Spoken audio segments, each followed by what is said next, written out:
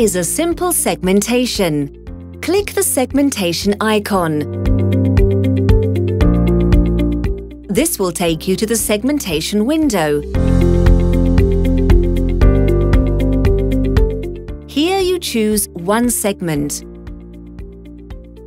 Where it says Empty, you can write something here. Or if you click here with your right mouse button, you can choose one of the presets. In this case, we'll choose Mandible. Here you can choose a color for your segment. Let's choose green.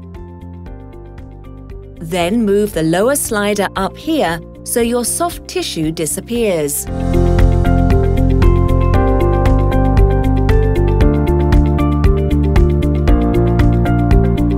And if you are happy with the result, you can see the bone and the teeth that you need for the matching later. Then click on the Flood Fill tool. Move to your 3D area, click there, and your segment will turn green. Then exit the module using the Exit Module icon.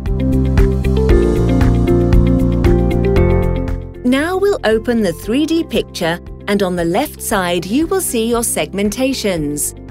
Switch the default off and you can see your segmentation.